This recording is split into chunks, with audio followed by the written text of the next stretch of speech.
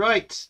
Okay, everybody. So last week we were looking at those lovely pictures of tulips. Some of you brought in some nice flowers and stuff, and we're working with those. So yeah, we had a really good lesson. We used watercolors, we used color pencils, and a little bit of biro to put some sort of movement and marks over the top of the picture. And I'll just put myself on pin. Hang on a second. Right, there you go. Okay, and then and we also used the measuring technique, the comparative technique, to measure out the jug, and then the single line technique to create this kind of organic, fast drawing of the flowers in order to get this natural feel into our drawing as well. And then obviously we went into the background with the watercolors, and then the color pencils and the pen. So the next thing that I asked you to bring in today was a pen, particularly a Berol pen, or there are other pens that do what we're looking to do today. So that is drawing the picture with the pen and then adding a little bit of water to it, and then that creating this inky sort of impression. It's a lot of fun because you get the control of using the pen, but you can then loosen it all up a little bit with a little bit of water and a brush. So it's a really good technique, and people have been enjoying it quite a lot today. So we'll have a look anyway at what we were looking at last week. So that's what we were doing last week with the tulips, as we've just been talking about. And then before that we were doing some different drawing techniques with ordinary pencil. So today what we're going to do is I've posted online lots of pictures, or on the drive anyway, lots of pictures of windows, looking out through a window and looking at windows that are kind of interesting with a bit of texture on. So we're going to use that as a subject. And also we will be, I mean, if you wanted to do a plant like we did last time, it's a brilliant technique to use with plants. And you'll have seen me drawing out my stairway picture that I did last week as well. So I think you already understand the technique pretty well. The process of doing this is to first of all get your photograph and obviously draw it out using just an ordinary pencil.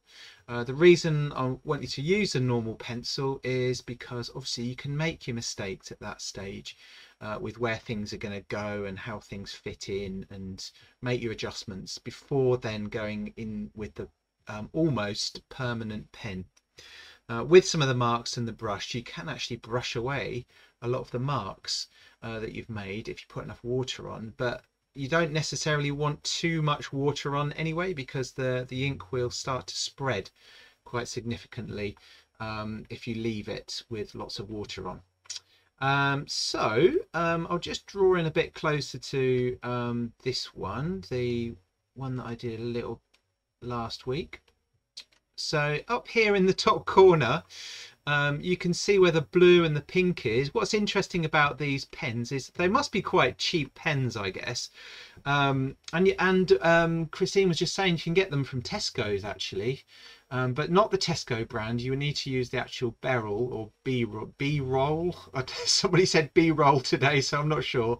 But if we look over here where you see the blue and the pink, you'll get blue and pink anyway, but if you put too much water on, it'll spread out. It'll just keep going basically. So use your water quite sparingly. But having said that, if you do find it spreads out, you can always wait until it's dry and then work back over it and put the marks in, which is what I've done on this corner just over here, as you can see. And then in other areas where perhaps you want a bit of this inky effect, but you still want the marks to come through, use the water sparingly in little bits of like dashes and dots of water over the top of your mark making to really make the shadows on, say, the bushes and things like I've got along here. One other thing you can do, of course, one of my favorite things to do is you can work back into it with biro. I can't remember if I worked into it with biro at all. I think I just stuck with the pens in this case, but you'll have to watch the video and tell me otherwise. So yeah, you can have a lot of fun, and once the ink's a bit dry, as I said, you can work back over the top. And one of the nice things I found about this is you get these wonderful pinks and blues. So it's almost like using dippy pen and ink, only you've got a bit more precision with the mark making and so forth. We'll just have a quick look at the flower one, because that's quite interesting for the colour as well, although this photo wasn't so good. Just put that in the front. There we go. So you can see quite a lot of pink coming through in here. So the ink is actually a black ink, but you still get this kind of pinky effect and bits of blue. So it's a lot of fun to have a play around with this today. So hopefully you've chosen your photograph and you've got yourself a pen. If you're thinking, looking at the stairway picture, for example, oh, it's going to be really complicated, I'm worried about it going wrong, then what I suggest you do, of course, is you fold up your photograph to make a grid from it. So for example, if you're going to use this photograph, I printed it, this one happens to be A4, but you may have printed it half size. But as you're aware, I think everybody has had this before from me, is you can fold your paper in halves multiple times like this. You can keep going if you can. And then when you unfold it, you've got an automatic grid that you can use, and if you printed it out A4 size, you can then lay it onto your sheet of paper and literally just mark out where all the folds are like this, and then draw your grid where those lines were, obviously. So done that. I'll just do this very quickly. I know that most of you understand this already, but it's the very quickest way of creating a grid. No maths! So just join all those up vertically and then go back the other way. I actually drew mine out freehand because I quite enjoy the challenge of, you know, trying to get the staircase right and so forth. Just by sight. So you know, if you're worried about proportions as well, remember you can use your pencil as a comparative technique. So compare one area of your image against another.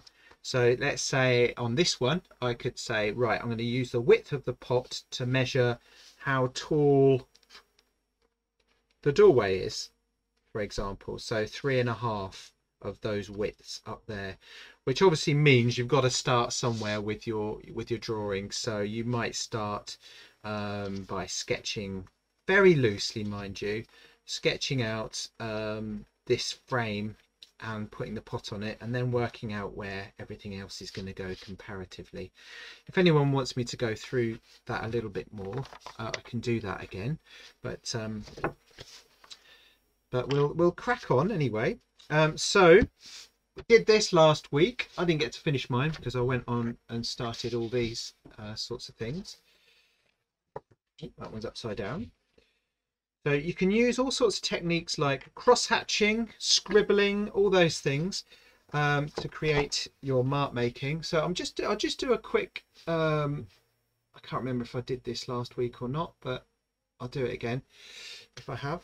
So literally with these pens, you might be thinking, oh, I've only put a couple of lines on, it's not going to do much as far as making it go dark, but in actual fact the ink spreads so much that you get quite nice dark tones very quickly using this. And obviously if you add a little bit more water on the edge, I put a bit too much on here, but if you add more water as you go away from that area, you can create a dark to light tone. And you'll probably, especially where the ink started from, you'll see that's probably where it's going to go the most pink. But if we look here where I did those cross-hatched marks, you can see that they've almost kind of disappeared from there because I applied a fair amount of water. All right, so basically once you've gone around the whole of your picture, the pencil drawing, you can go around the edges or go around the lines that you've drawn and then start to apply the water. And that's really where it starts to get really, really fun, because you can see a very quick process taking place in front of you, where the tone and shadow really brings the image out quite nicely.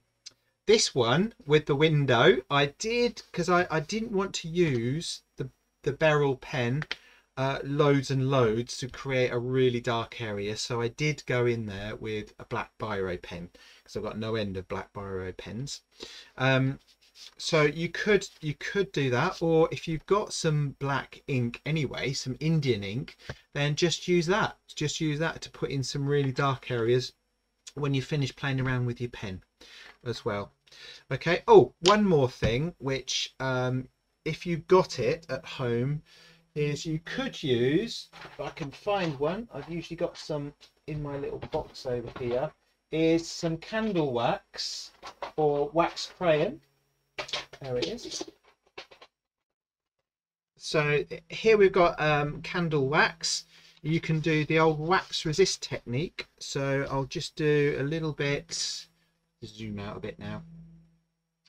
So on this, I wanted the edges of the window frame to stay nice and white so that the inside stood out a bit more. So you can use the candle wax around the edges or wherever it is you want to create an area that's going to stay grainy or white. And then if you apply the pen around that area and then use your brush, you'll see that the white stays white like that, just there. So it's another nice little addition to what we're doing, to use a little bit of candle wax if you've got it, or if you've got a wax crayon somewhere. You could try that as well. Just to zoom into that so you can see that a bit closer. As somebody pointed out this morning, if you wanted to keep the marks that you've made, so for example this one just here, the marks were applied before the candle wax. So I put the marks down, then I got the candle wax, went over the top, and then do the pen, which you're going to dilute. And you can keep the marks that are underneath the candle wax, which is a really nice addition as well. If you want something to stay at it as it is, you're kind of masking that area and preserving those marks underneath, which is really good fun as well. Okay, brilliant. So if you haven't already started, please go ahead. I did want to show you what I've been up to today, which I will do when I find it. There it is. So I've also, next week, I would like to do a little bit of acrylic painting. So this is a similar subject to what we're doing today. You can see the link between having a vase and a view through a window. We've been looking at flowers or foliage in pots and things, so I'm hoping to continue doing similar things, although I want to look at some architecture as well, and colour and paint. So next week, please bring along your acrylic paints so that we can have a little go at painting. This is what I've been painting today. I've not finished it just yet, but there we go. Fantastic. Thank you. So the idea is that we're using lots of layers of very flat colour to create this sense of light in the picture, and then in the background here I've gone for this kind of impressionist idea of using lots of stipples and dots and so forth. to create that kind of blurred leafy effect behind there. As you can see, I've not yet done the carnations that are in the jug, but I can perhaps do that in a few minutes when we're all started. But this is what we'll be doing next week. Okay, and the buildings and things will be something like this, quite smooth but flat areas of colour with some tone and shadow, because it's in usually these types of buildings in bright areas and so forth. So we can get some tone and shadow, but we can also paint some really lovely flat areas of colour at the same time. So we'll be doing that next week as the next part of what we're doing this term. Okay, so does anyone have any questions about any of that at the moment? I think your glass painting's amazing. I love the jug. You've got that beautiful. Thank you. Yeah, it was good fun doing it. Do you know what I was thinking? I like the colours you've used. Thank you. Yeah, I was thinking this morning it'd be really nice to get on and do a little bit of painting after we've been drawing so much. So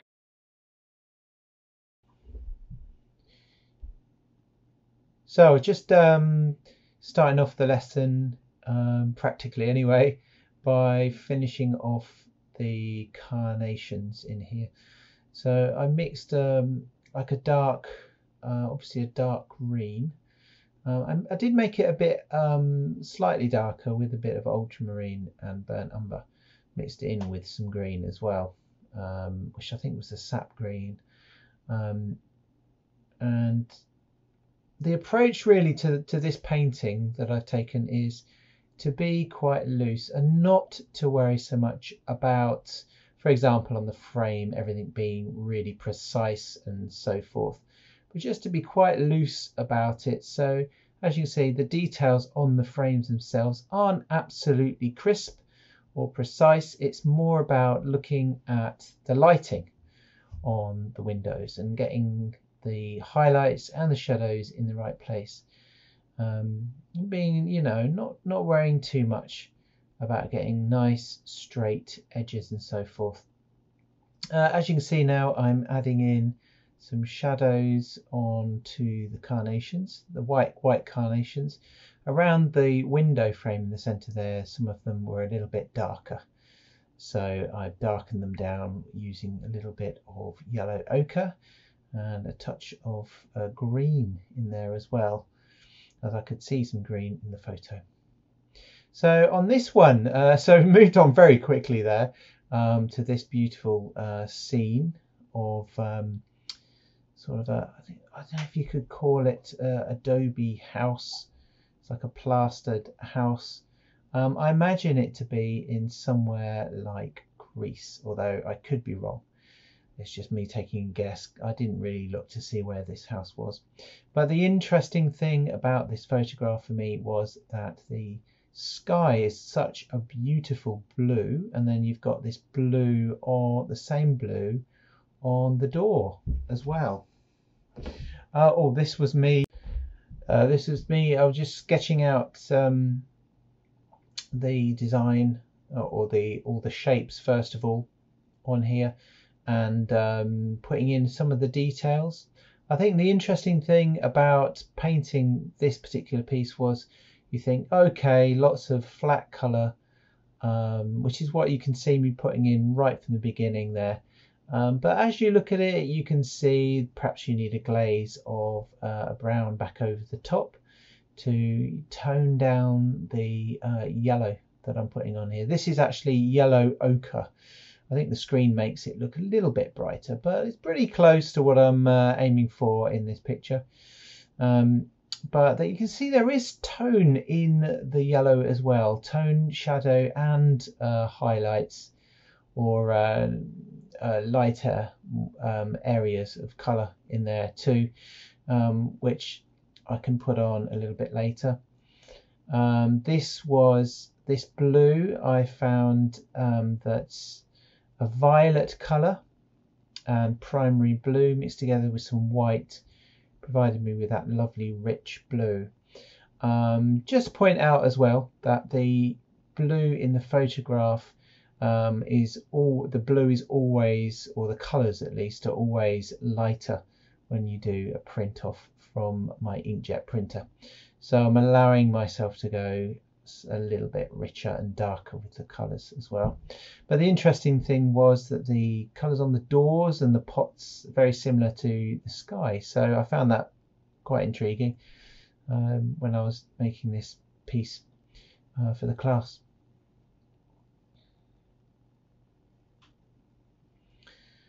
So making way with the same colours, just filling in some colour with the violet primary blues.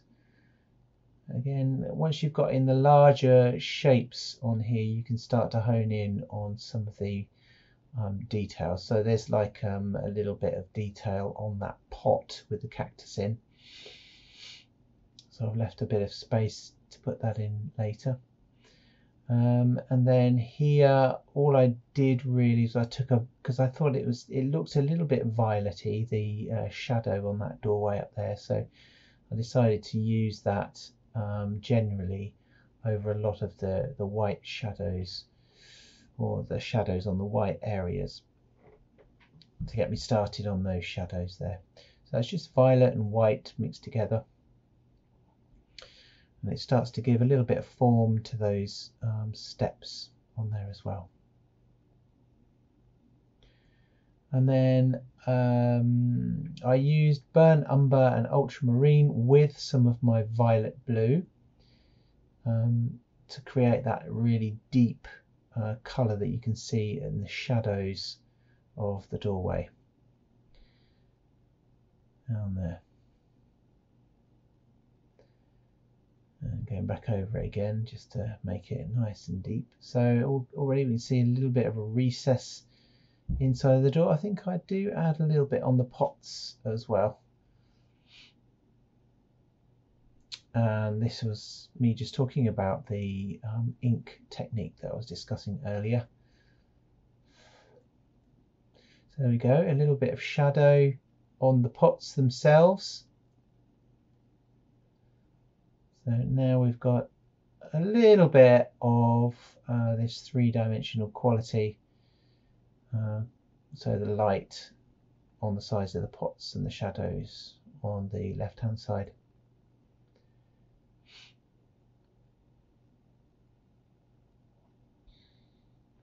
I think for me the bit that really started to work, obviously I put the shadows and some of the details back onto the door here, and then add highlights and shadows using that same blue but adding white and dark, and using some of that darker colour over there as well. This was quite interesting, that bleach will work to remove some of the ink that was on the drawing. So if you've got areas you want to put more detail in with highlights, you can use bleach on top of the inks as well, which is fantastic. If you don't want to use bleach because it's too smelly, you can use sanitizing fluid as well, which works very well with these sorts of things. Just down there you can see a bit of that orangey yellow around the side of the pot on the left hand side. This is reflected light from the building that's gone onto the white area. So the door's getting a little bit of the detailing as well, and then a bit more shadow, sort of semi-dark shadow just around the top of the archway.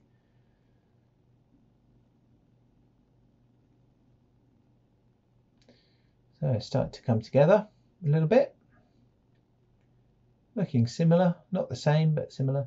And here I'm using some sap green and some browns to get this nice dark foliage, and then I mix some lighter green, put that in, get a bit of variation.